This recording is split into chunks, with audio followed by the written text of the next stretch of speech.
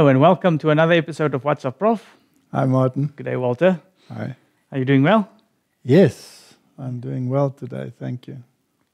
Yeah, we are here again, and we've had an episode on current events again, and it's time to. We were talking about the preparing in a time of war and rumors of wars, and looking forward to all of these calamities that might hit us. The signs of the times. Yes, but how do we prepare? It's an important thing. Yes. So, and how do you make a decision as to what banner you want to stand under? Yeah. Then there's requirements in the Bible that we have to adhere to. But before we do that, let's open with a word of prayer. Our Heavenly Father, thank you. Thank you for all the blessings that you bestow upon us, and thank you for giving us the opportunity to still do these discussions. We ask that you enlighten our minds, also help through the discussion, and that everybody can get a message that you want to bring out of this. In Jesus' name, amen. Amen. Martin, there are so many people who want to take an independent stand. It's like somebody saying, I'm going to sit on the fence. Yeah, it's the same actually. Yeah. It's the same, isn't it? Or I'm not going to be part of any movement because I just want to belong to Christ. Yeah. Now, didn't Jesus say in the time of Jesus, salvation is from the Jews? Yes. So there was a specific path that he had identified. That doesn't mean that only Jews were saved. No. There were Naamans that were saved. There were widows from other regions that were saved. There were, many that embraced truth. But it still was his purpose to have a group that was the harborer of truth. Yep. And they perverted the truth. Yes. But if you pervert something, but you still have it,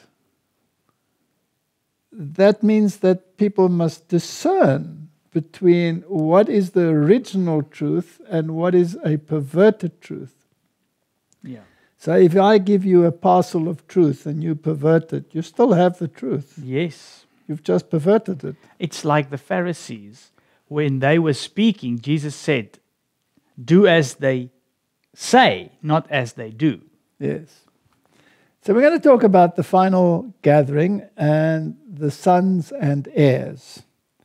And it's a topic that gets many people hot under the collar. I think we are quite renowned for discussing things that get people hot under the collar. Yes. Let's continue to do that. Galatians 3. Christ has redeemed us from the curse of the law, being made a curse for us, for it is written, cursed is everyone that hangeth on a tree. If you look at the depth of the Old Testament, it's absolutely amazing, right? How much depth there is in it. And the little details, even when it comes to judgments upon people or what happened in the past, how it relates to the plan of salvation. But you see, we've mentioned it many times before. You don't just read the Old Testament as a historical book. Once you get all the things that pertain unto today as well, and all the extra meanings that the stories have. It was amazing. The gospel in type. Yeah. Now, he redeemed us from the curse of the law. It doesn't say he redeemed us from the law. Oh, if people will only read that like it stands. Yes, so the law condemned us to death. Mm-hmm.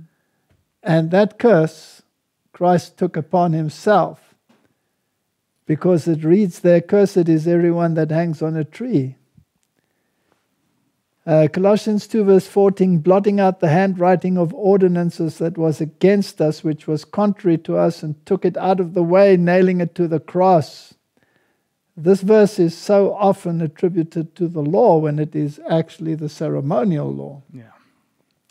Because that was the handwriting of ordinances. And the handwriting of ordinances is what Moses wrote, and it was placed beside the ark. Yeah. And it pointed to the death of Christ. It was the sacrificial system with all its types and ceremonies.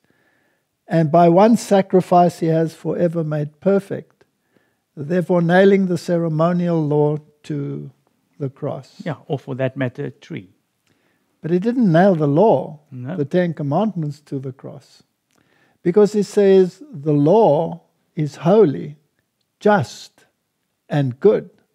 In another place it says the law is perfect, converting the soul. Now, why would you want to abrogate something that is perfect? Yeah. It's stupidity. Yeah.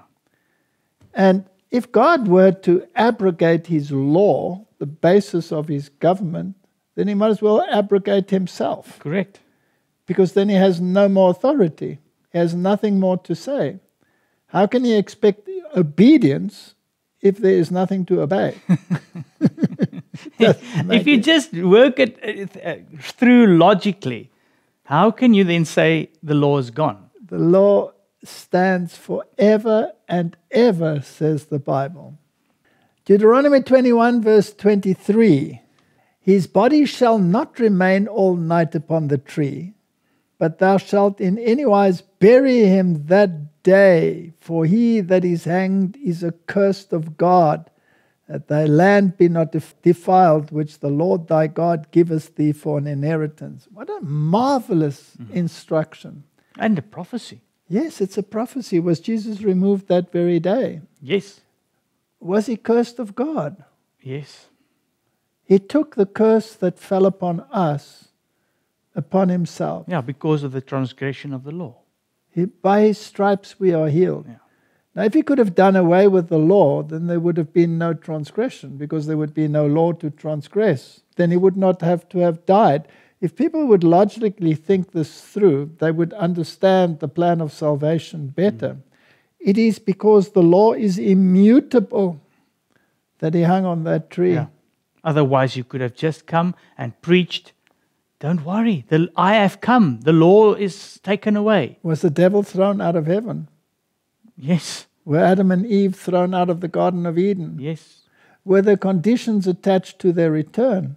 Yes.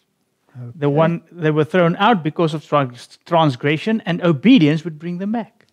All right, but only through faith in the Redeemer, the promised one. The one that was not at fault. Yes, the one who said that he will put enmity between the seed of the devil and the seed of the woman, the church. Yeah. Galatians 3 verse 29.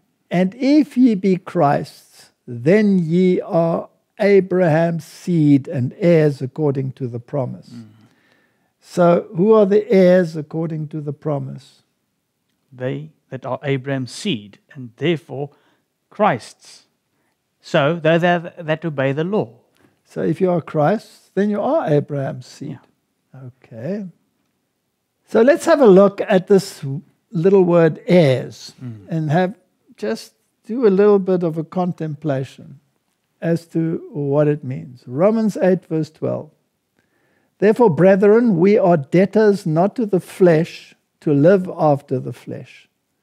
For if ye live after the flesh, ye shall die. In other words, if you sin, the wages of sin are death. That's it. But if through the Spirit do mortify the deeds of the body, ye shall live. In other words, if you, through the power of the Holy Spirit, correct your life, you will live. Yeah. For as many as are led by the Spirit of God, they are the sons of God. Now, in another place it says, it's in Acts chapter 5, that you receive the Holy Spirit when you obey God. That's it. I think we actually did a whole what's Up Prof on it. Yes. Who are the sons of God. All right, so you receive this leading of the Holy Spirit when you repent, realize that you are a transgressor of God's law, ask God to clean up your act, and then you become a son of God. Yeah. For ye have not received the spirit of bondage again to fear, but ye have received the spirit of adoption, whereby we cry, Abba, Father. In other words, you are reconciled with God.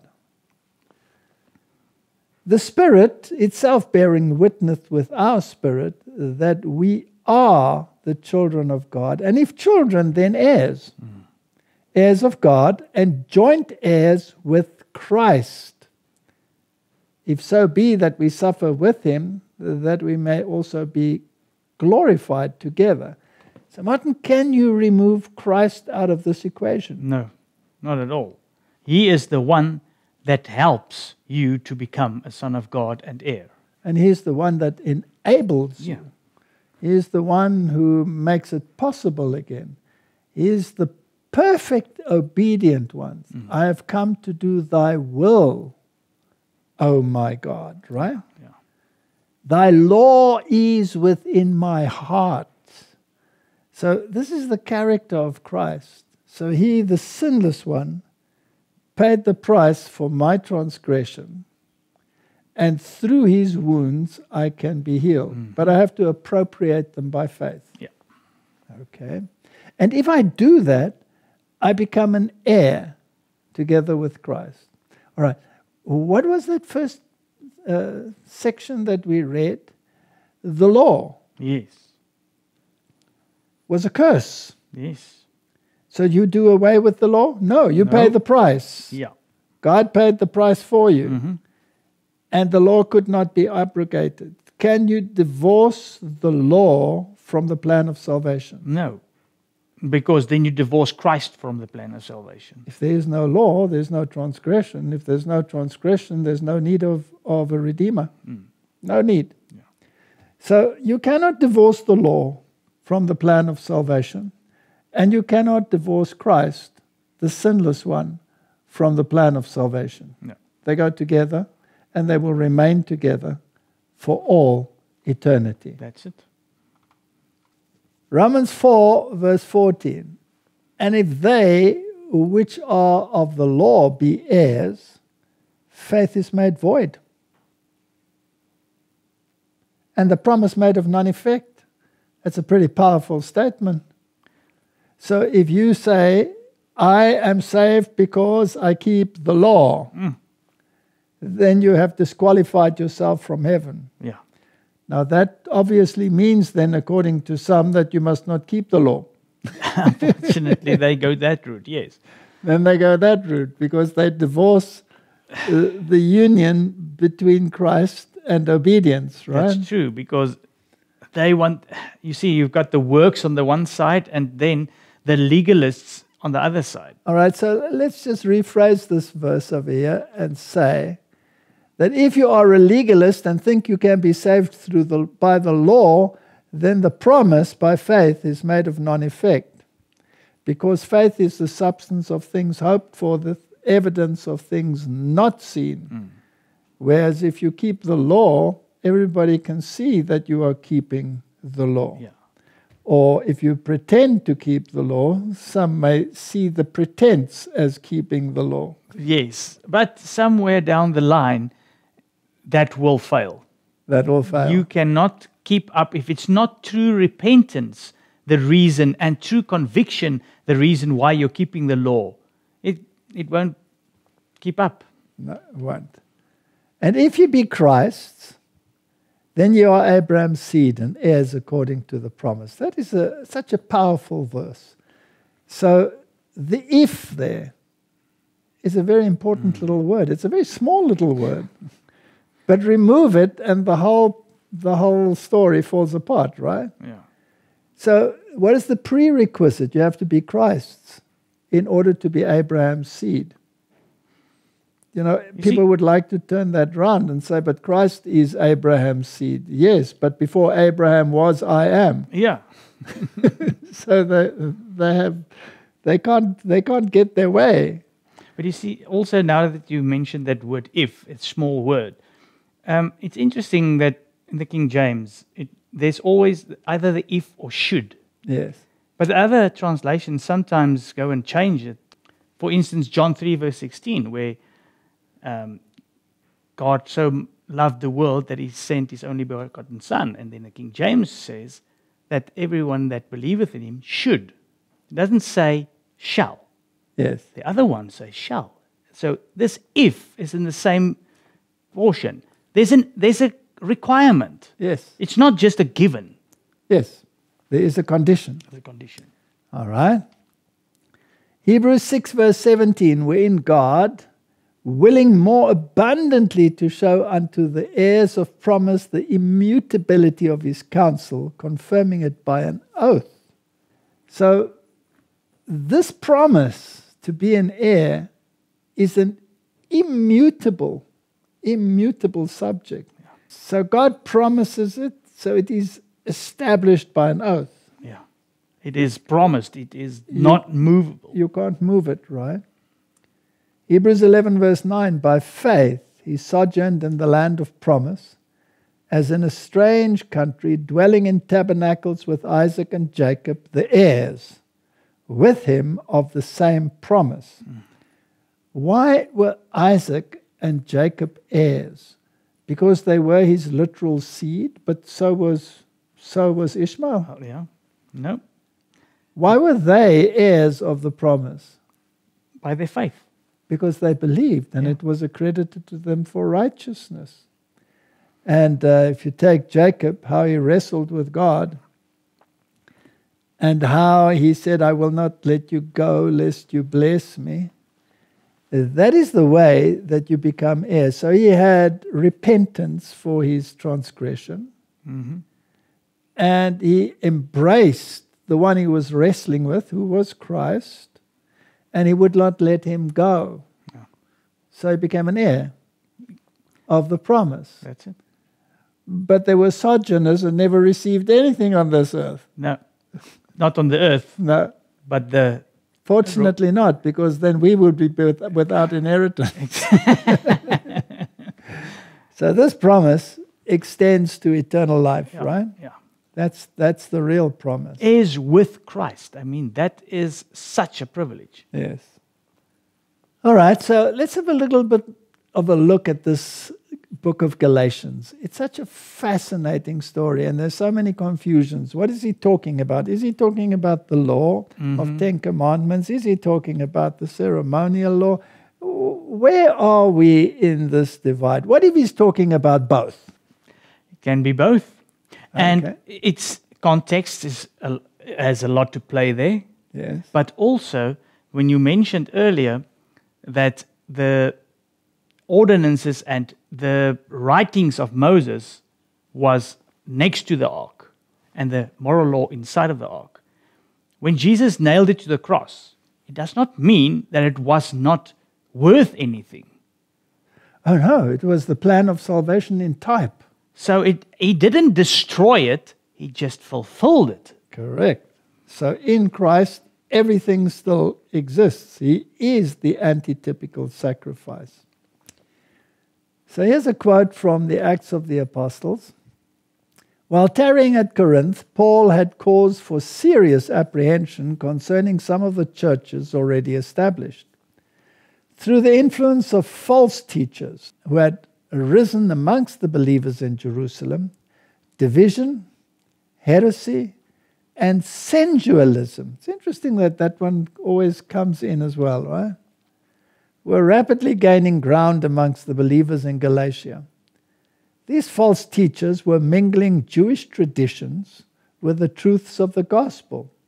Ignoring the decisions of the General Council at Jerusalem, they urged upon the Gentile converts the observance of the ceremonial law.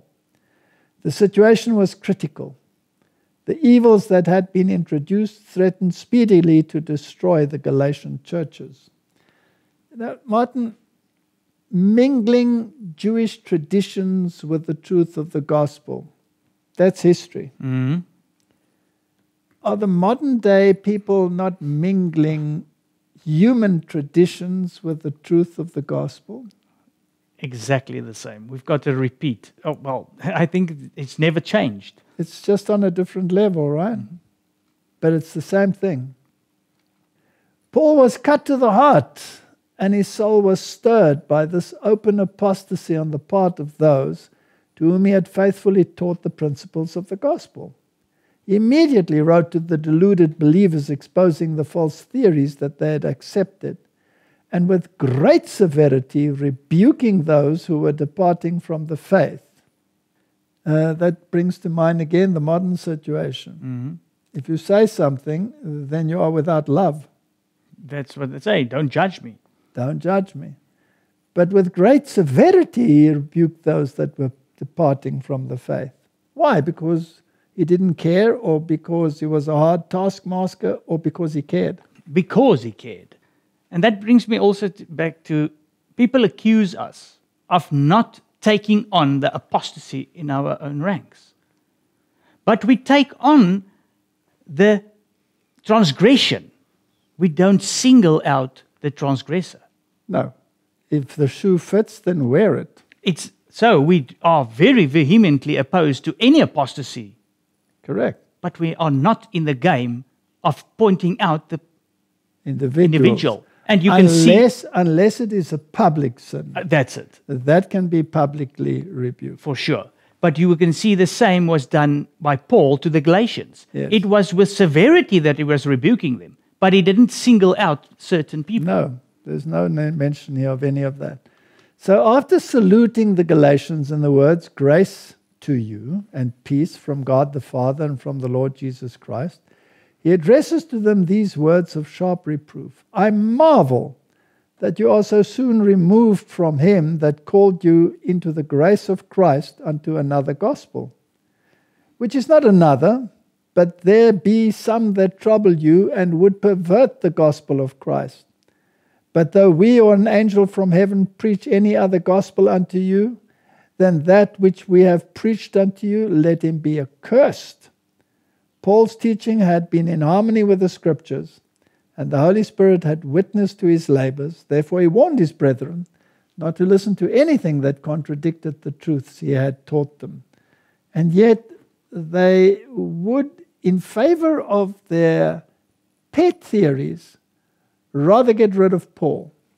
Don't they want to do it still today? Today. There are whole movements, particularly in our country, that say you cannot include the writings of Paul because it contradicts their favorite dogmas of exclusiveness. Yeah.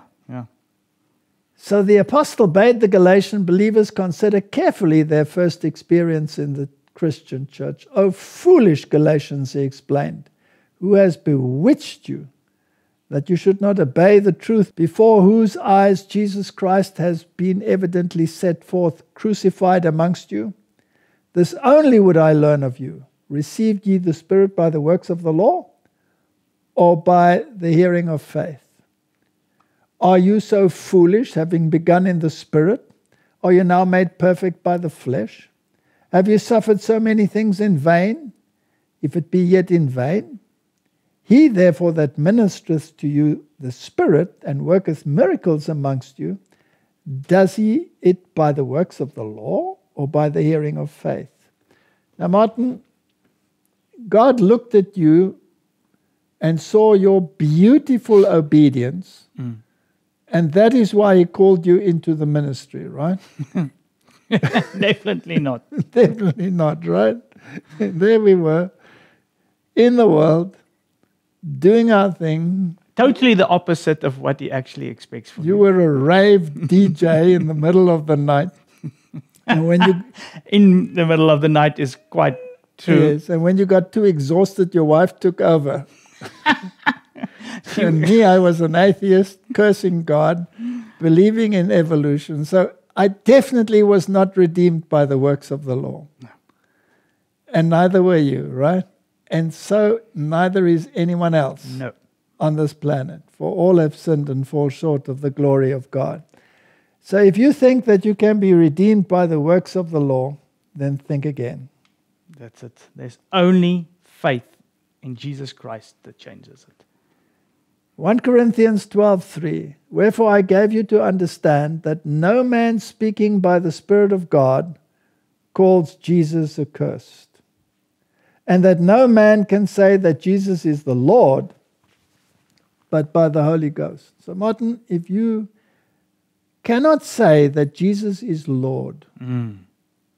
then you don't have the Holy Spirit. Right?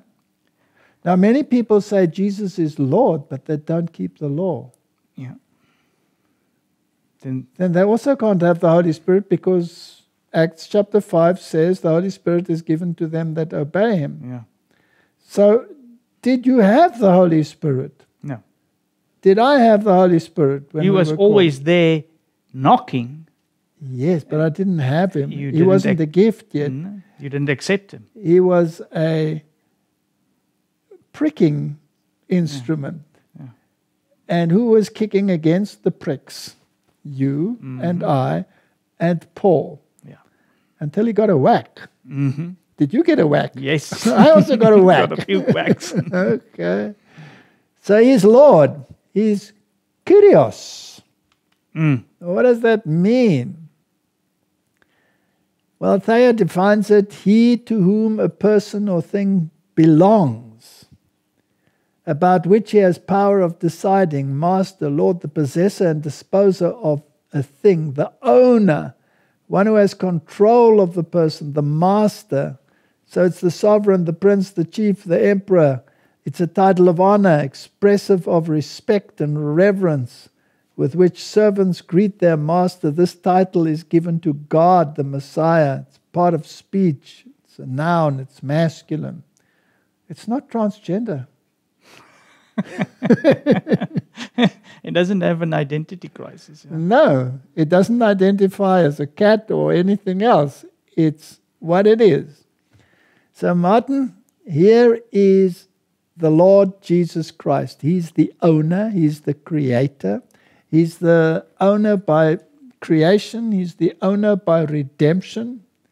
He God. has repurchased you. And He's God. And He's the Messiah. So if I say He is Lord and He is the Master, then do I have to obey Him? Yes. Okay. Thus Paul arraigned the believers in Galatia before the tribunal of their own conscience and sought to arrest them in their course. Relying on the power of God to save and refusing to recognize the doctrines of the apostate teachers, the apostle endeavored to lead the converts to see that they had been grossly deceived, but that by returning to their former faith in the gospel, they might yet defeat the purpose of Satan. He took his position firmly on the side of truth and righteousness, and his supreme faith and confidence in the message he bore helped many whose faith had failed to return to their allegiance to the Saviour. How different from Paul's manner of writing to the Corinthian church was the course he pursued towards the Galatians. The former he rebuked with caution and tenderness, the latter with words of unsparing reproof. The Corinthians had been overcome by temptation. So it is necessary sometimes to rebuke false gospels. Did it happen in the Reformation? Oh, for sure. I mean, what was Martin Luther's thesis all about? Correct. And here he was addressing the traditions of men, right? Indulgences were purely a tradition of men in order to pay for a structure that they were erecting with marvelous paintings on ceilings that will one day come to naught. And that will bring you salvation. Yes. What nonsense. And he rightly rebuked it. And he placed a lot of emphasis on righteousness by faith. Rightly so. Yeah. Does that make righteousness by faith null and void? No. No. But unfortunately, people then veered to the other side and placed more emphasis on that than on obedience. Sounds like the Galatians. It's just like the Galatians. And so we have the same situation today, packaged in a different form. Yeah, and different, let's say, people, churches like the Corinthians and the Galatians do things differently, but both of it's in apostasy. Yes.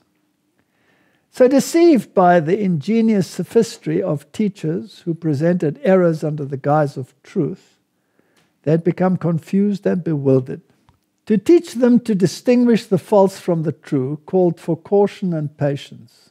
Harshness or injudicious haste on Paul's part would have destroyed his influence over many of those whom he longed to help. In the Galatian churches, open, unmasked error was supplanting the gospel message. Christ, the true foundation of the faith, was virtually renounced for the obsolete ceremonies of Judaism. If you take Catholicism today, don't they absolutely negate salvation in Christ? Completely. There's no salvation in Christ. Everything is through the sacraments, through ceremonies, and through decrees. Yeah. Nothing has to do with Christ. He's not even in the atonement. The apostles saw that if the believers in Galatia were saved from the dangerous influence which threatened them, the most decisive measures must be taken, the sharpest warnings given. So it's important, Martin, that an important lesson for every minister of Christ to learn is that of adapting his labors to the condition of those whom he seeks to benefit. We have a whole world, Martin, that is steeped in tradition. And we have a whole world of Protestantism that sees no error any longer in Catholicism. No. They're joining hands. Now, how does that make any sense? But even in our own church, it's also important to adhere to this. There's a lot of apostasy. You have to, as a minister, also know how to deal with each situation. Yes, and as a member, you must know how to deal with those in high positions that think that unity with those outside of the realms of obedience to all of God's commandments seems to be the way forward. Yeah. But actually, that should be rebuked in the same way that Paul rebuked the Galatians. That's it. So tenderness, patience, decision, and firmness are alike needful, but these are to be exercised with proper discrimination. To deal wisely with different classes of minds under various circumstances and conditions is a work requiring wisdom and judgment enlightened and sanctified by the Spirit of God. You know, I think of Solomon who prayed for wisdom, but he also prayed for a tender heart. Makes sense, and he got his riches as well. Pity that he later apostatized anyway. In his letter to the Galatian believers, Paul briefly reviewed the leading incidents connecting with his own conversion and early Christian experience. By this means, he sought to show that it was through a special manifestation of divine power that he had been led to see and grasp the great truths of the gospel. It was through instruction received from God himself that Paul was led to warn and admonish the Galatians in so solemn and positive a manner.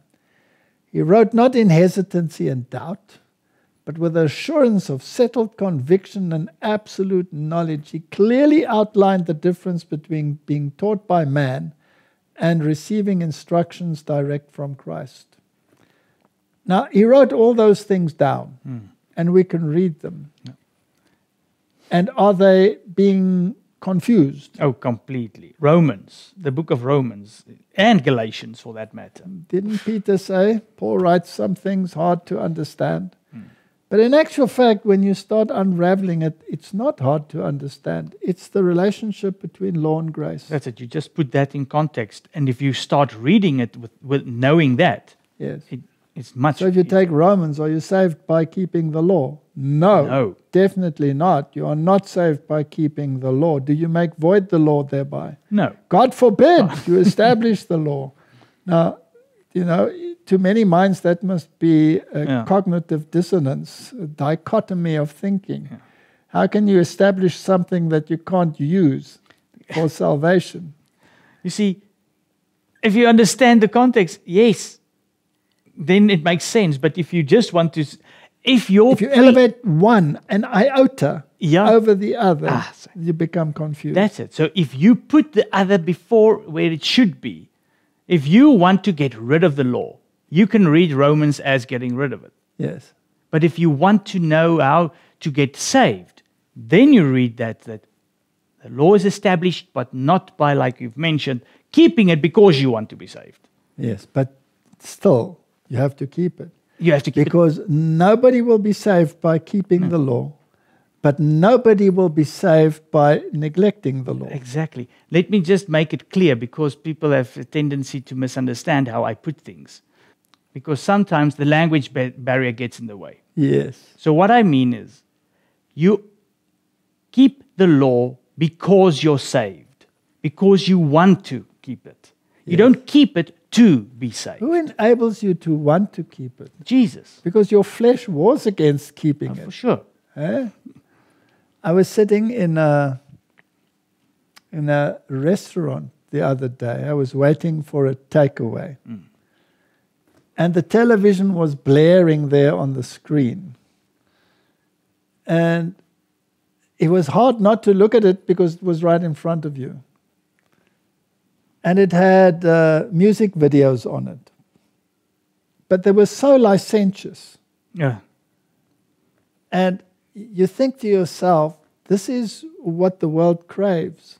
This is what it's like. This is what happens in the nightclubs, right? This is the portrayal of what happens. And you can see there how the flesh wars against the law. Yeah. And you have to thank God that doesn't have power. That's true. Because how many people are ruined because it has power over them? But that is the norm and the standard of the world. The flesh wars against righteousness, and righteousness wars against the flesh. So, all very interesting.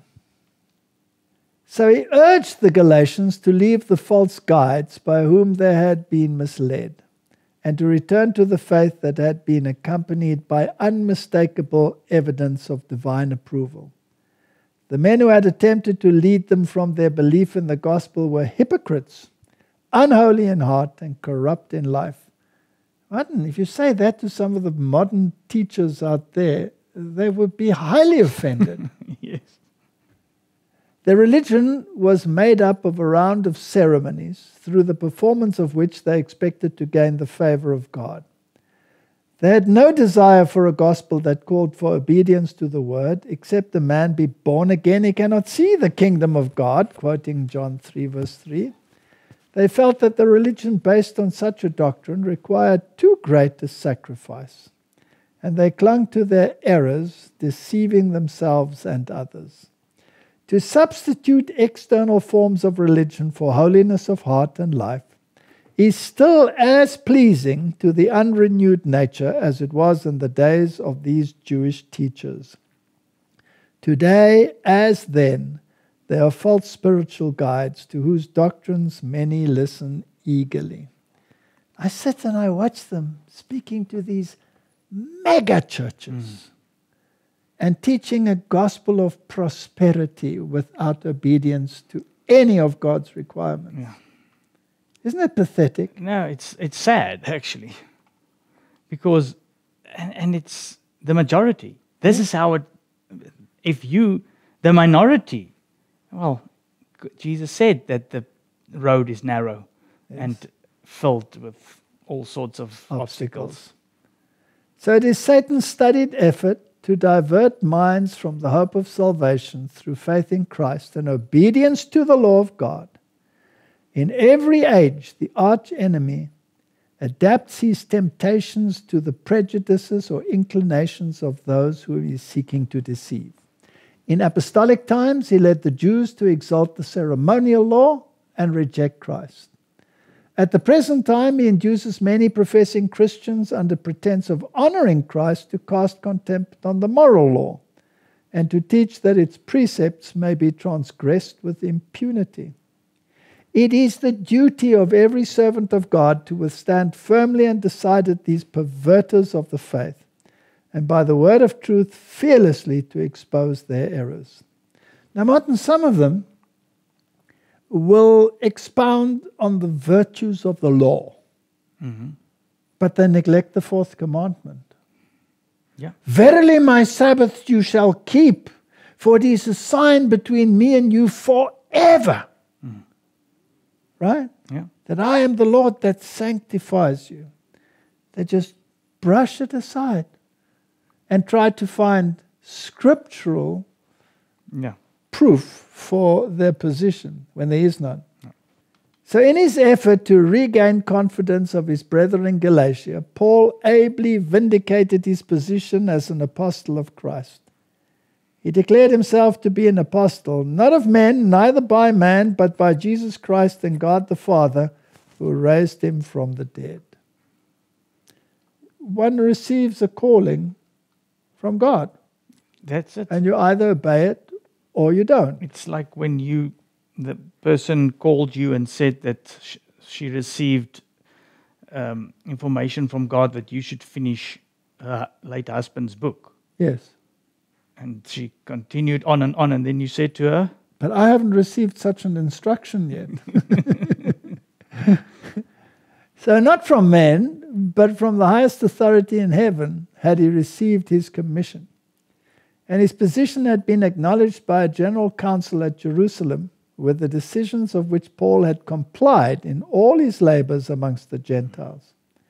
It was not to exalt self, but to magnify the grace of God that Paul thus presented to those who were denying his apostleship, proof that he was not a whit behind the very chiefest of the apostles, quoting 2 Corinthians. Those who sought to belittle his calling and his work were fighting against Christ, whose grace and power were manifested through Paul. The apostle was forced by the opposition of his enemies to take a decided stand in maintaining his position and authority. Paul pleaded with those who had once known in their lives the power of God to return to their first love of the gospel truth. Is that our commission too? That's it. We were talking about preparing for all these things that's coming upon us. And so can we expect that these things that happened in Galatia and in Corinth is going to happen? Will we expect opposition from teachers that place traditions above? Can it happen in our own rank? Oh, it cannot. It is. All right. So if it can be possible to support legislation against freedom of conscience, then surely when they make laws negating the commandments of God, based on their traditional concepts of righteousness, many might take their stand on that side. Then you have to have the same admonition that Paul had. Yeah. So with unswervable arguments, he set before them their privilege of becoming free men and women in Christ, through whose atoning grace all who make full surrender are clothed with the robe of his righteousness. This is the bottom line. You have to embrace the righteousness of Christ, because your righteousness is just not going to cut it. Done. Finished. So now people say righteousness by faith negates the law. No, it elevates the law. Yes. Because the very word righteousness means doing what is right. That's it. And if you want to be an heir, just as Paul said to the Galatians, you have to obey the law, because that's the only way to obey Christ. Did Christ say, I have kept the commandments? Yes, I have Right? kept. I've kept them. So if he kept them, how did he keep them? Half or perfectly? Perfectly. He kept them perfectly. Do I keep them perfectly? No. No. So whose righteousness do I need? Christ's. His. So he must be working in me in order for me to keep the law perfectly. That's it. So I must work in my sphere and he must work in his sphere. And that can only be done through faith. Only through faith. So he took the position that every soul who would be saved must have a genuine personal experience in the things of God. I cannot be saved in a group. No. That doesn't mean I don't belong to a group. No. The group is the harborer. Yes, of the truth. And you have to be part of it, but you are saved on your individual choice. Correct. The apostles' earnest words of entreaty were not fruitless. The Holy Spirit wrought with mighty power, and many whose feet had wandered into strange paths returned to their former faith in the gospel. Henceforth, they were steadfast in the liberty wherewith Christ had made them free. Free from what? Free from the condemnation of the law. Correct, and free from the bondage of sin. That's it. In other words, you were brought back into harmony. Go and sin no more. Yeah. Henceforth they were steadfast in the liberty which Christ had made them free. In their lives were revealed the fruits of the Spirit: love, joy, peace, long-suffering, gentleness, goodness, faith, meekness, temperance. So, Martin, do we have to ask ourselves, do we have love for those who do not necessarily, by the standards that we have, deserve love? We have to. Did Jesus have love for those that didn't deserve it? Yes. Okay. Joy? Is this worldly joy, or is this joy of being saved? What is the joy of Christ? Isn't the joy of Christ seeing sinners saved? Yeah. Are you happy when you see a sinner saved? Oh, for sure. Okay. Peace? Even in the midst of a storm? It's not the peace and safety that the nations are crying for. And I'm so glad that you've learned long-suffering, right, Martin? I'm working on that one. You're working on that one. Gentleness, goodness, faith, meekness, temperance. Temperance is also one of those easy ones. Yes. So the name of God was glorified, and many were added to the number of believers through that region. So is it easy? No. And I was mentioning earlier that I'm working on that, but that's the wrong wording. I must allow Jesus to help me work on that. You are quite right. So let's go back to Galatians. Now I say that the heir, that's the one who inherits the promise, right? As long as he is a child, differeth nothing from a servant, though he be Lord of all. Wow. Right? But is under tutors and governors until the time appointed of the Father.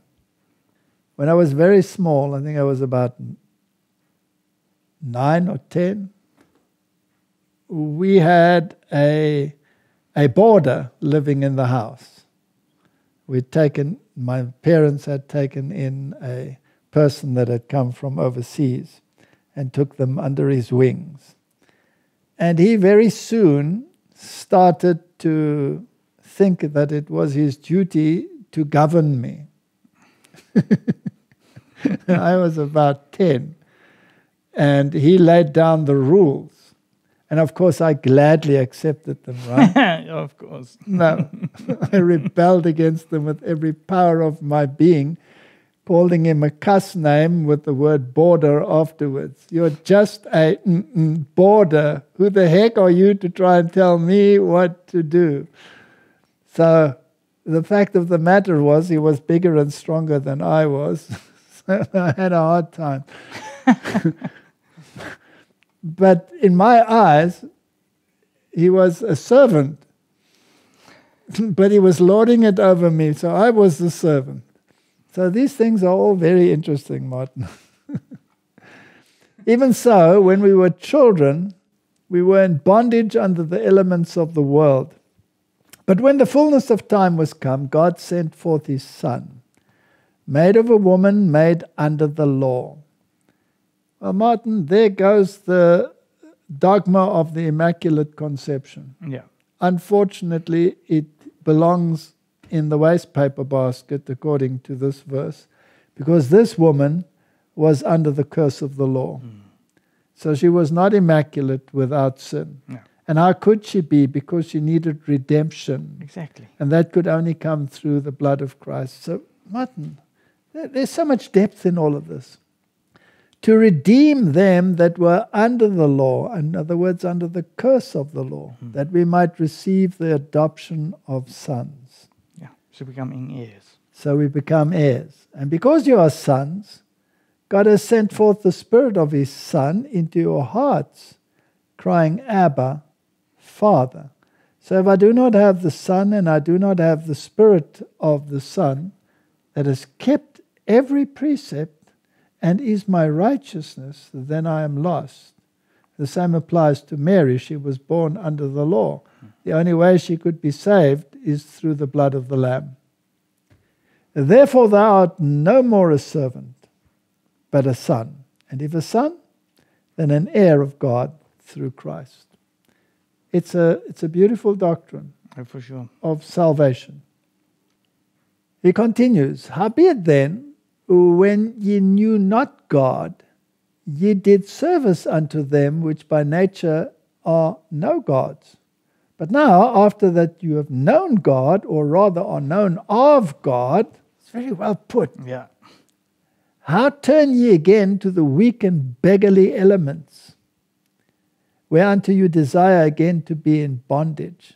Martin, if you have tasted salvation, if you have tasted that the Lord is good, if you have tasted the redemptive power that has taken you out of this world of sin and debauchery and brought you to an understanding of things that are holy and pure and just and good, why do we want to return to the beggarly elements to which we were in bondage? Do you want to go back to the rave scene? No, not at all.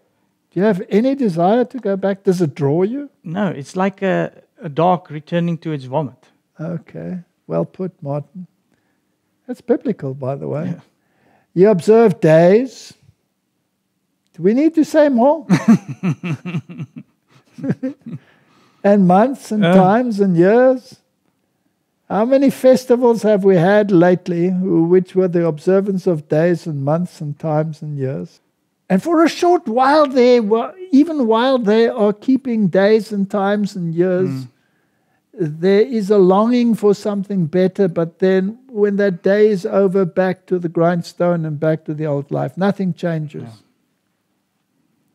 I'm afraid for you, lest I have bestowed upon you labor in vain. Brethren, I beseech you, be as I am. For I am as ye are, ye have not injured me at all.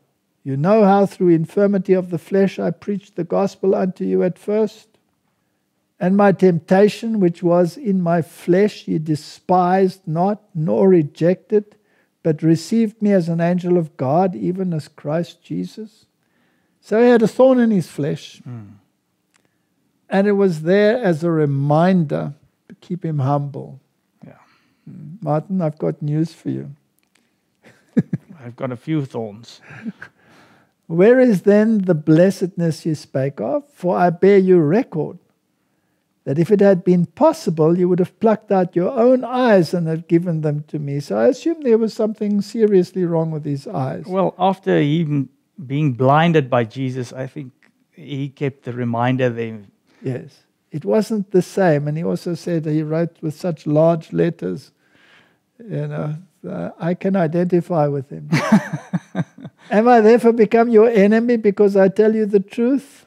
They zealously affect you, but not well. Yea, they would exclude you that you might affect them. But it is good to be zealously affected, always in a good thing, and not only when I am present with you, my little children, of whom I travail in birth again, until Christ be formed in you. Christ in you, the hope of glory. So, Martin, all of these traditions and all of these things that the world is steeped in will not save you. No. You must have this relationship. You must go through the process of repentance, acceptance, and you must humble yourself. You must break on the rock. What must break? What must break on the rock? All of you, the old man, all this. Your pride must break on the rock. Your jealousy must break on your rock. The hatred that you have for whatever out there in the world must break on the rock. All of these things must break on the rock. Anything selfish, anything that you cling to, anything that you think you cannot overcome, that must break on the rock. It must break. It must shatter. It may never be resurrected again. I desire to be present with you now and to change my voice, for I stand in doubt of you. Tell me, ye that desire to be under the law. In other words, under the bondage of the law. Yeah, you that are trying to keep the law to be saved. Yes, well put. Do you not hear the law? Now is in bondage with her children? For it is written that Abraham had 2 sons. This is a beautiful allegory. The one by a bondsmaid and the other by a free woman. But he who was of the bondswoman was born after the flesh. It wasn't by faith. It was through his own works. But he of the free woman was by promise. Which things are an allegory, for these are the 2 covenants, the one from Mount Sinai, which gendereth to bondage, salvation by the law, which is Agar. So, through my works I will save myself. Yeah, it actually started with Cain. Yes. For this Agar is Mount Sinai in Arabia and answers to Jerusalem, which now is and is in bondage with her children. But Jerusalem, which is above, is free, which is the mother of all. Now people will take that and say, see, the law is gone. Gone, yeah. Salvation by your works will not save you. Yeah. For it is written, rejoice, thou barren that bearest not, break forth and cry, thou that travaileth not, for the desolate has many more children than she which has a husband. So this one that is broken on the rock and receives by faith has more children. Converted to the gospel through their testimony. That's it. Now we, brethren, as Isaac was, are the children of promise. But as then he that was born after the flesh persecuted him that was born after the Spirit, even so it is now. Nothing has changed since the time of Cain and Abel. No. Nothing. Up until today, it's the same. The one born of the Spirit are persecuted by the other. Yes. Nevertheless, what says the Scriptures? Cast out the bondswoman and her son, for the son of the bondswoman shall not be heir with the son of the free woman. So then, brethren, we are not children of the bondswoman, but of the free. Now, some take this literally and make it a racial issue. Isn't it sad, Martin, that they don't get it? What's an allegory? Yeah. Is it literal? No. It's supposed to show you in every situation how it can pertain. So, Martin, we have to sail this boat through all of these quagmires. So, what is the point of all of this discussion? The point of the discussion is simply this. You have to put law and grace, justice and mercy in the right relationship. You cannot negate justice at any time. No. I'm busy working on a sermon at the moment. And if I can preempt a little bit, I say in the sermon that in the world there is a huge cry for justice. Yeah. Isn't there? There is. On every level there is a cry for justice, but there is no justice. Mm-hmm. If you take the war in Gaza, on either side of the divide, there is a huge cry for justice. Exactly. If you take the issue of abuse of children and pedophilia, there is a huge cry for justice. If you take the injustices that are happening in the world, even in the courts of law, there is a huge cry for real justice. And some people are condemned to prisons for 40, 50 years when they were innocent. Yeah.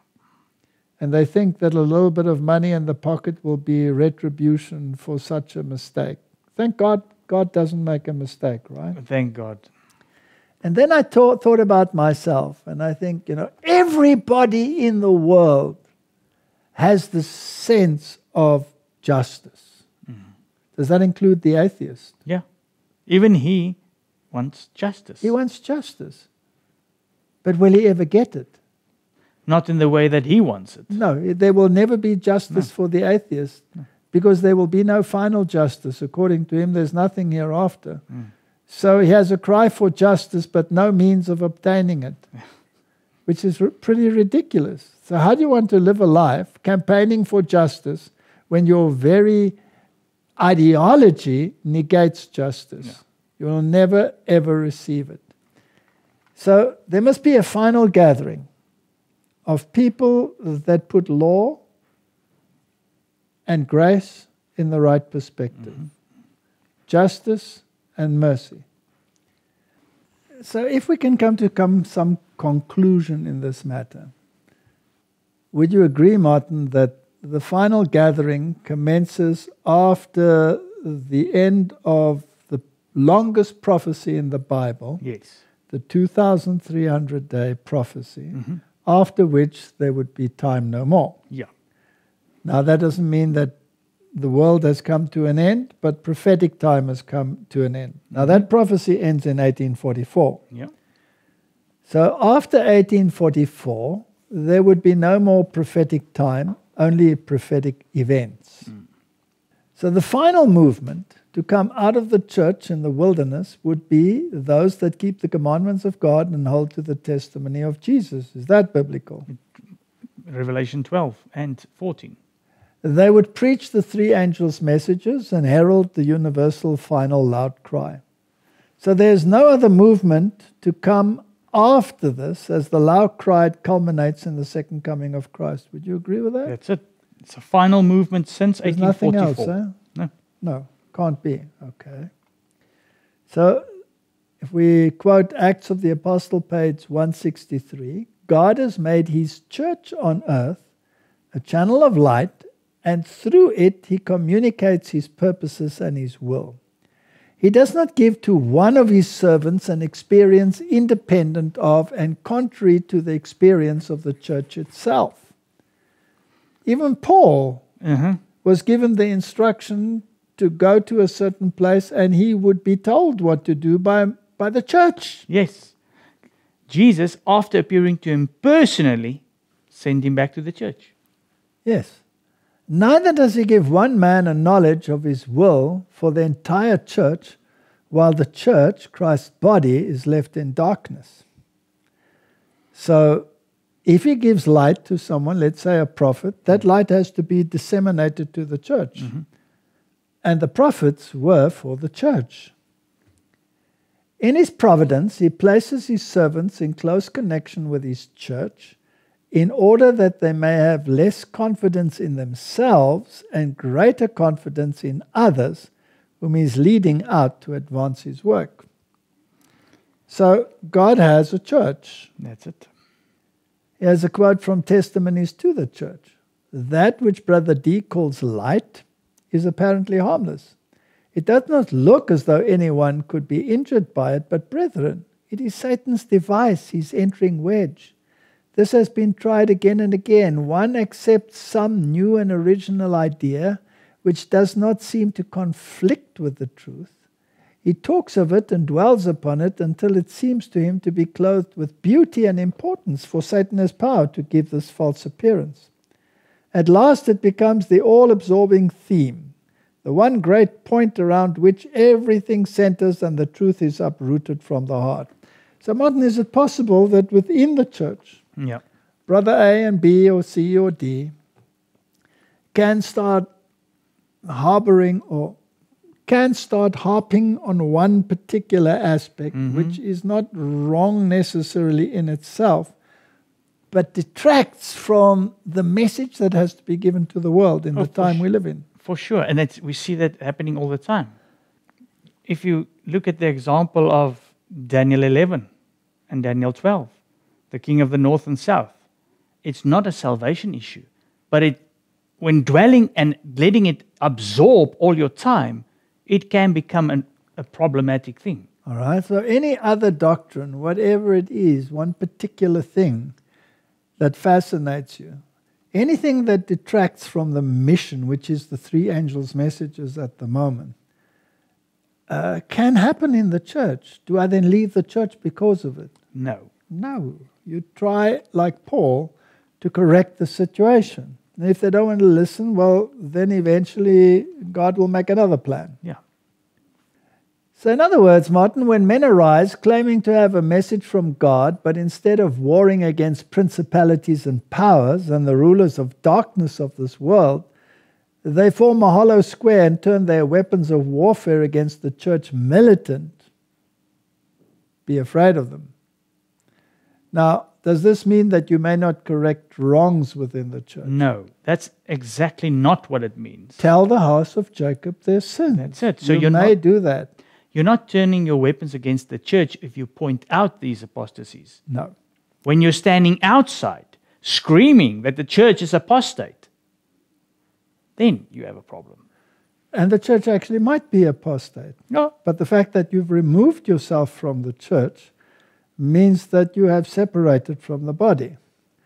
They do not bear the divine credentials. God has not given them any such burden of labor. They would tear down that which God would restore by the Laodicean message. This is very interesting, Martin. So the Laodicean message is stop being lukewarm. So can we just make it clear? Because we've had how many accusations that you said that we should stay in the church and we should stay in the Laodicean state? The rebuke to the church is to come out of the Laodicean state. Yeah. So, in other words, Martin, the Lord lays upon no man a message that will discourage and dishearten the church. He reproves, he rebukes, he chastens, but it is only that he may restore and approve at last. So, Martin, we have to wait for God to bring about a shaking. So the Lord lays upon us the message to encourage people to show out these things, but like you mentioned, it's He that will do the restoring and all of this. Otherwise, I judge things before the time, right?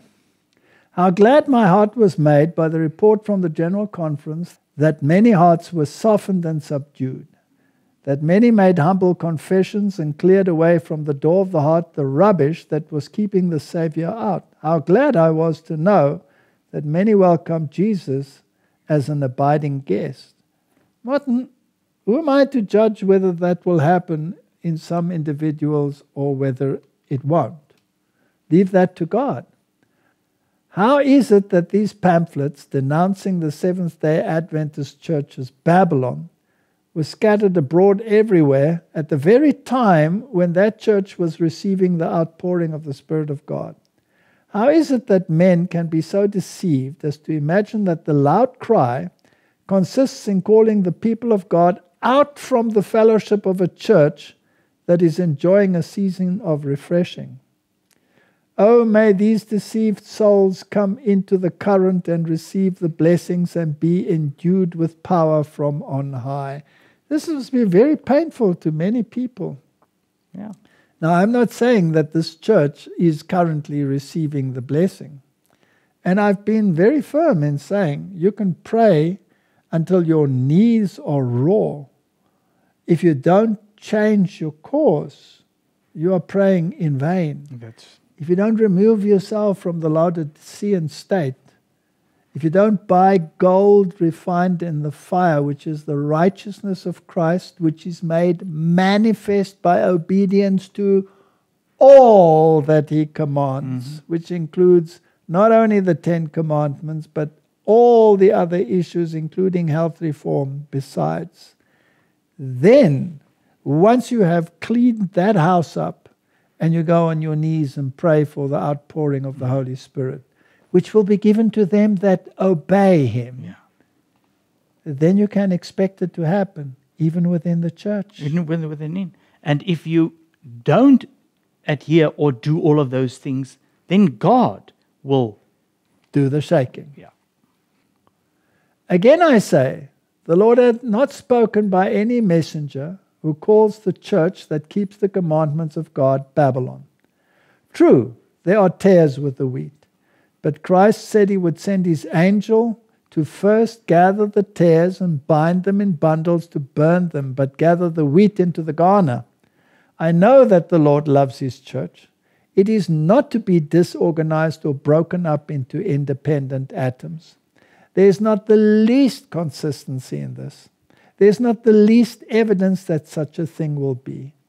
Those who will heed this false message and try to leaven others will be deceived and prepared to receive advanced delusions, and they will come to naught. There is in some of the members of the church pride, self-sufficiency, stubborn unbelief, and a refusing to yield their ideas, although evidence may be piled upon evidence which makes the message to the Laodicean church applicable. But that will not blot out the church, that it will not exist. Let both tares and wheat grow together until the harvest. Then it is the angels that do the work of separation. Martin, I cannot, because I see apostasy, run. Because there's nothing after this. Even Paul, the apostasy, who did the apostasy after the Jerusalem Council? The leadership. Yes. Did Paul leave the church because of that? No, he did not. So the church is the light of the world. Although there are evils existing in the church and will be until the end of the world, the church in these last days is to be the light of the world that is polluted and demoralized by sin. The church, enfeebled and defective, needed to be reproved, warned and counseled, is the only object upon earth upon which Christ bestows his supreme regard. Wow, Martin, that is an amazing statement. It's a powerful and strong. Yes. The world is a workshop in which, through the cooperation of human and divine agencies, Jesus is making experiments by his grace and divine mercy upon human hearts. Angels are amazed as they behold the transformation of character brought about in those who yield themselves to God. And they express their joy in songs of rapturous praise to God and to the Lamb. They see those who are by nature the children of wrath converted and becoming laborers together with Christ in drawing souls to God. Do we have those also in the church? Yep. Do we have the apostates in the church? Yes. They see those who were in darkness becoming lights to shine amidst the moral night of this wicked and perverse generation. They see them becoming prepared by a Christ-like experience to suffer with their Lord and afterwards to be partakers with him in glory in heaven above. So where is most of the juggling taking place? Outside or inside? Inside, definitely. Is it a painful experience? For sure. But maybe we can give some advice. If instead of getting pulled into all this conflict in the church, if you focus on bringing the three angels' messages to the people outside, then this won't take up so much of your time. No, you won't have time for it. And then when you bring the people in, you warn them that this is not the perfect place. You tell them. Yes. And once you've given the warning, that's it. You don't have to give it over and over again, and you don't have to play policeman to see that everybody does it. If they don't want to do it, that's their business. And you carry on with the commission. Carry on with the commission. So the third angel of Revelation 14 is represented as flying swiftly through the midst of heaven, crying, "Here are they that keep the commandments of God and the faith of Jesus." Here is shown the nature of the work of the people of God. They have a message of so great importance that they are represented as flying in the presentation of it to the world. They are holding in their hands the bread of life for a famishing world. The love of Christ constraineth them. This is the last message. There is no more to follow, no more invitation of mercy to be given after this message shall have done its work. What a trust, what a responsibility is resting upon all to carry the words of gracious invitation. And the Spirit and the bride say, "Come." And let him that heareth say, "Come." And let him that is athirst come. And whoever will, let him that take the water of life freely. Now here's a very important point. Christ does nothing apart from his church. Huh?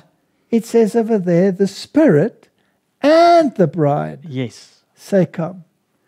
But many people say, I don't want the bride. I Yeah. only want the Spirit. You can't have the one without the other. So the Lord has declared that the history of the past shall be rehearsed as we enter upon the closing work. Every truth that He has given for these last days is to be proclaimed to the world. Every pillar that He has established is to be strengthened, not torn down, Martin. We cannot now step off the foundation that God has established. We cannot now enter into any new organization, for this would mean apostasy from the truth. I hope that the spirit of prophecy is clear. Sometimes it's so clear that people don't want to adhere, so they try to get rid of it. All right, so if the truth has once been established, no matter how you tear at that foundation, it has been established, it is there. So when the power of God testifies as to what is truth, that truth is to stand forever as the truth. No after suppositions contrary to the light that God has given are to be entertained. Does that mean they won't be entertained? No. Unfortunately, they will. As long as there is a devil, they will be entertained. That's it. Men will arise with interpretations of Scripture which are to them truth, but which are not truth. The truth for this time, God has given us as a foundation for our faith. He Himself has taught us what is truth. One will arise and still another with new light which contradicts the light that God has given under the demonstration of the Holy Spirit. We have leaders that say what we believe is 19th century delusion. That's why I say they want to get rid of the spirit of prophecy because it doesn't fit in with what they want to believe. I don't care what they say. Do you care what they say? No, because truth will stay truth. Yes, and some of them have done this publicly, and some of them I've even answered publicly. And they will not get me to move, and I probably won't get them to move, but that's not the issue. Do I now leave the church because these people were church leaders? No. No, I pity them. That's it. Pray for them.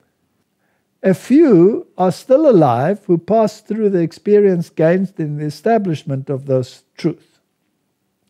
God has graciously spared their lives to repeat and repeat till the close of their lives the experience through which they passed, even as did John the Apostle till the very close of his life.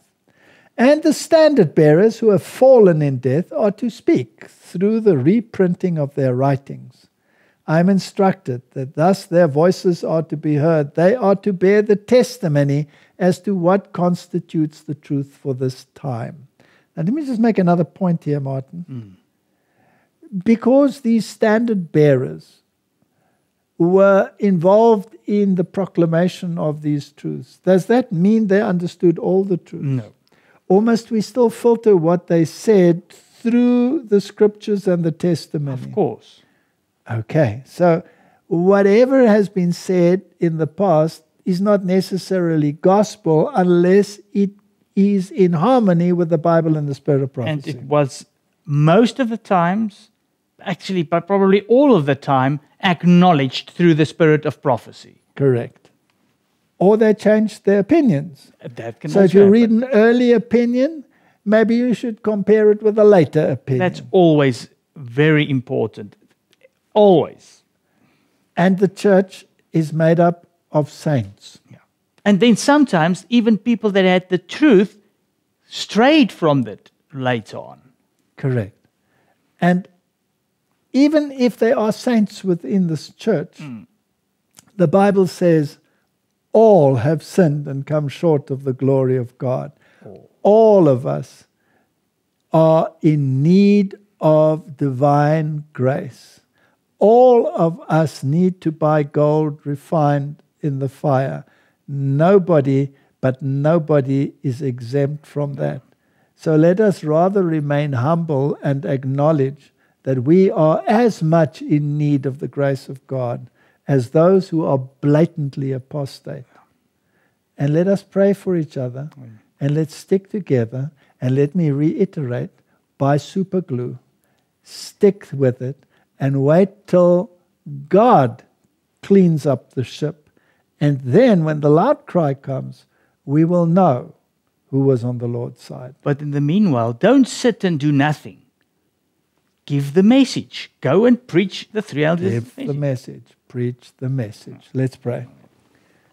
Heavenly Father, this subject has to be agitated over and over and over again. And I understand, Lord, that this war will wage until the last day. But please, Lord, enlighten minds. And like Paul, send them to those that are the representatives of your truth for the times we are living in. Is my prayer in Jesus' name. Amen. Amen.